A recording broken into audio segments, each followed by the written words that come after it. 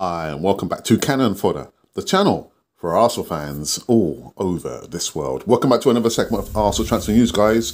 Before we get into this one, make sure that you do subscribe, hit the bell notification button so you can receive all the latest news right here. Arsenal plot shock bid to sign Real Madrid star Eduardo Camavinga on loan. And it appears that the Gunners are ready to back Mikel Arteta in the transfer market, the push to win the title. Arsenal are interested in a surprise loan deal for Real Madrid's midfielder Eduardo Camavinga.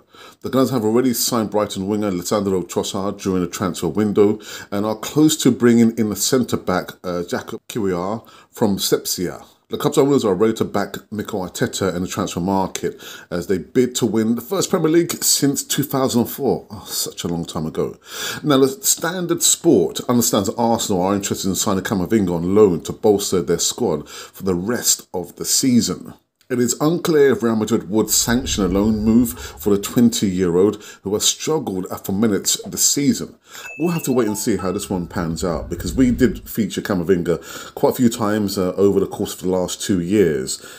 Still yet very young at age 20, but struggling for minutes at Real Madrid. Could the deal be done? Could a loan deal be of real interest to Arsenal? We'll have to wait and see.